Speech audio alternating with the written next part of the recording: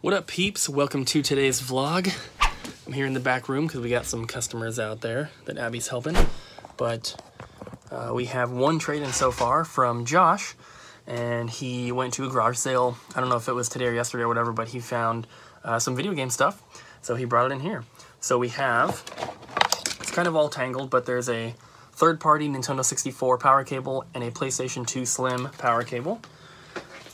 And then a Super Nintendo controller, and then 4 games. We have Jak and Daxter, Precursor Legacy, Legend of Zelda, A Link Between Worlds, Dragon Quest VII for 3DS, and then Super Paper Mario for the Switch. So, he said he took a little bit of a gamble on these because they were all in a bag, and it was like a blind bag type deal, but he said he only paid 20 bucks for everything, so we were able to double his money on those, and we got some cool stuff for the store. So, it is Mother's Day. I know it's late for you guys if you're watching right now, but happy Mother's Day to everyone out there. I'm going to be calling my mom here in just a moment. If you guys have not, I suggest you do as well. And so we're just going to jump into today. It's 11:53 so far. This is the only trade-in that's come in. We've only had like 2 or 3 customers in so far. I'm expecting it to be pretty slow today, so Abby and I are going to do our best to get through all of the new trade stuff and all the inventory that's just been piling up, and hopefully we can get all of it done today. We just got a super awesome trade in here that is stuff that we don't normally get. It's mostly vinyl, and it's really good stuff as well. So we're actually going to be keeping a little stack of it. I'll show you guys that and let you know, like, this stack we're keeping, this stuff we're not. There's also a couple video games, so we'll start with those. We have Final Fantasy III for Super Nintendo, and also Resident Evil 2 for PS1. That's all the video game stuff. So there are some CDs and then the vinyl, so let's take a look at those now. So these are the CDs. There's really good stuff in here. Megadeth, Testament, Scorpions, Morbid Angel, Lucifer, Abscess, Morbid Angel, a couple Toxic Holocaust, Toxics. Those are Toxic. These 2 Toxic ones are like 30 bucks each, which is pretty cool. Another Morbid Angel, High on Fire, Marduk, Skid Row, Hidden Hand. I'm not familiar with them. A couple of those. A couple Boris, Motorhead, Neurosis, Pink Floyd, Neurosis, Megadeth, Joe Satriani. This is like some classical one.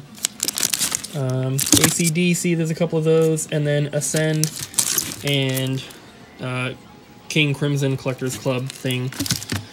And then there was a couple magazines which he gave us for free. I'm just going to give these to my buddy David. I think he would enjoy those. He also gave us these for free. The record is in here, but it is extremely scratched, like deep scratches. It'll never play properly. So it's basically just a cover. A couple like pads for record player, a couple sleeves, and then this other Judas Priest one, it has like a huge warp. So I've heard people talk about like heating them up in the oven. So that might be an option for that one, but I think it's also pretty scratched, so I don't know. So there's those. So those were the freebies, and then the magazines were free as well, which, like I said, I'm going to give to David. And then these are the records here. At least these are some of them that we're not keeping. So we have some Beatles ones.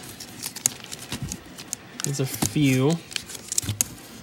And then Pink Floyd, Joe Satriani, OM, which there's a bunch of them from this band. I've never heard of them before.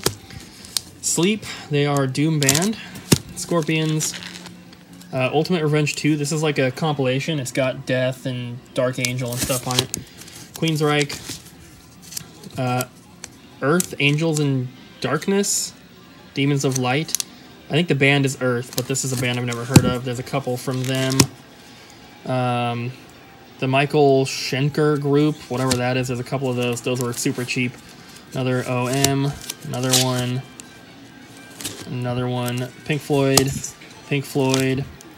Probot, which I've never heard of. Another Earth one, Trouble, Extreme, Triumph, or Warlock, whatever it is.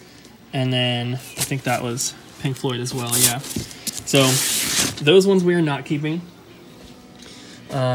I'm also not interested in keeping these. I think there might be a couple in here Abby's going to want, though. So we have some singles. There's Soundgarden. This is some, like, local band from, like, New York or something. Pink Floyd. Mothers of Invention. Never heard of them. What was this one? Frank Zappa. There's a couple. This Alice in Chains is still sealed. A couple Ozzy ones. This Soundgarden one, which I would keep, but it's only got like 5 songs, so I think it's like obviously not regular size. This is one, Horseback. They're like weird, like stoner, doom, whatever. I pulled it up on the phone. I didn't really like it. Abby said she likes it, so she might want to keep that one. This St. Vitus Live. This one only has a couple tracks, and it's put out by Scion, like the car company. I know they deal with a lot of like music stuff, so this one I could not find anywhere online. I couldn't find it on eBay, Amazon, or Discogs, so I don't really know if that means it's rare or no one cares about it, so I don't know. And then we have Pentagram, Nihilism, I believe.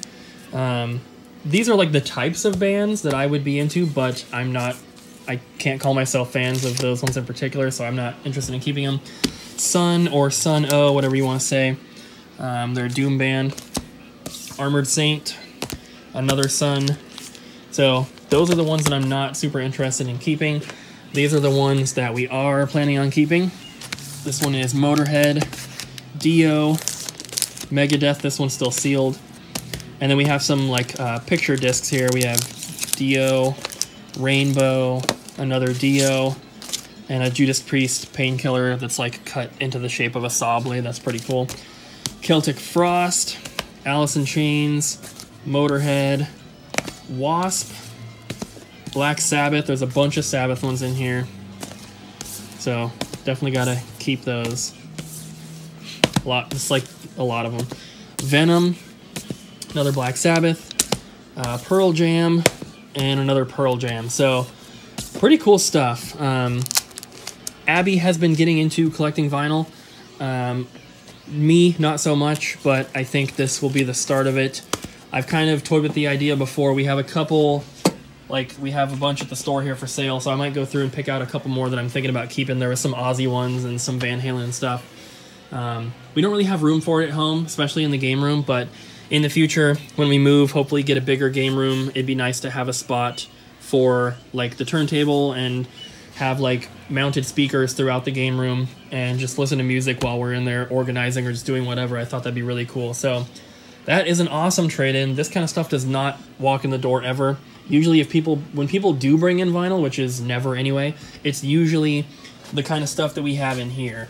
It's like Journey and Steely Dan and the Beatles and, you know, just stuff like that. So to see this kind of stuff especially is really, really cool. I don't dislike Sun, but I can't call myself a fan. I haven't listened to him too much, and I'm not big into Doom, so these are expensive enough that I am interested in getting rid of them.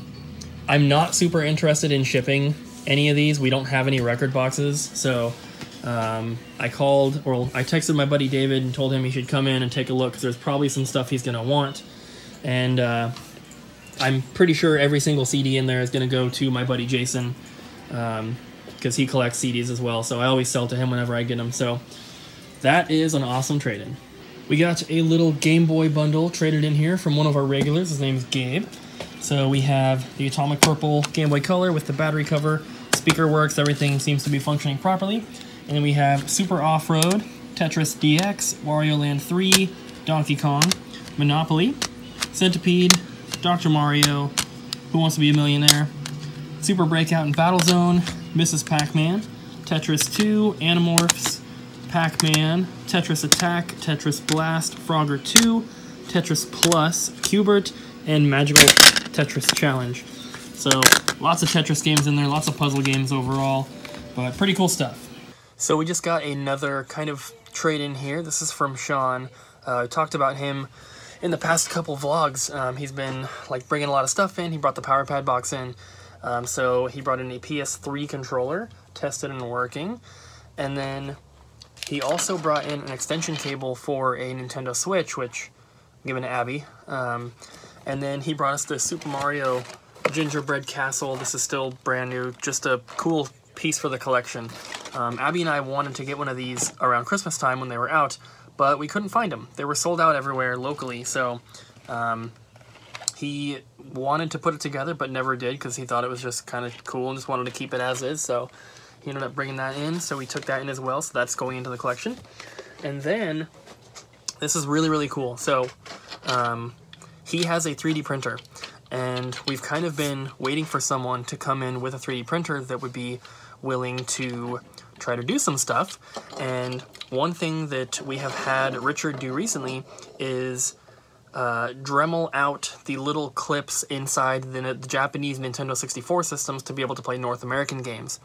And that's fine and it works great. However, it leaves holes in the little tray, which it's fine, you know, dirt or whatever could slip down through there, but it's really not a huge deal. It just doesn't look as good. So you can 3D print the actual little plastic insert that goes in there.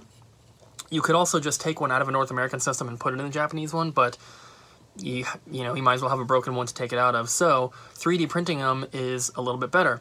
So he found the file with the correct item to 3D print, and so he made 3 of them here, and these were done very, very quickly. He said they took about half an hour each, which, for what these are, it's pretty quick. So if you print them slower, then they'll look more smooth and look cleaner. So he did a white one and then 2 gray ones.